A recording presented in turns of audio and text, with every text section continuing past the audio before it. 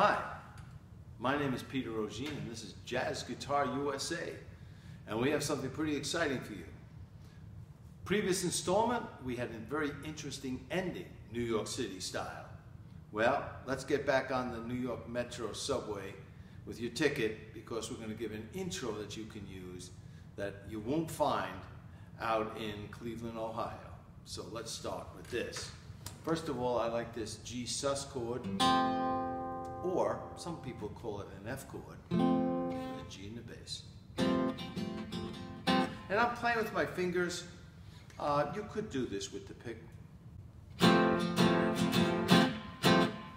but I'm using my fingers. I'm more comfortable to demonstrate this with my fingers. So get used to this fingering, because you're going to move it up to the 4th fret.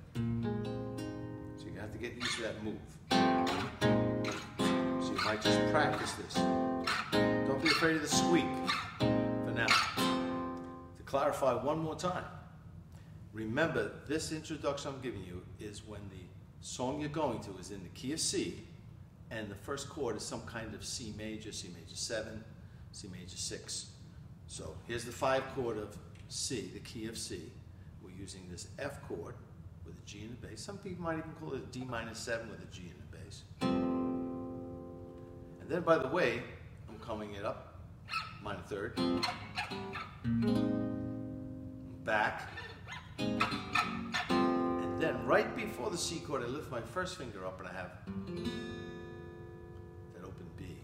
And then a C chord, I just happen to use C6-9. And that's the beginning of your song, whatever it happens to be, with the C chord as the first chord in the key of C. So here we are.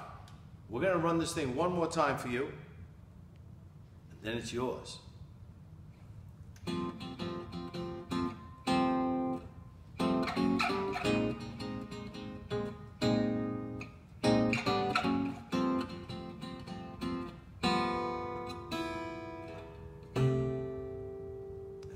Song.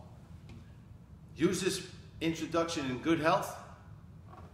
If you like what we're doing here, myself and my director Marcos, give us a like, subscribe. We have a lot of interesting stuff coming up.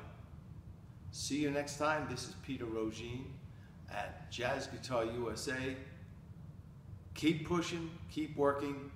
Remember, you will be free, but you must master your instrument. Must master music, and that's what we're here for. Stay with us till next time.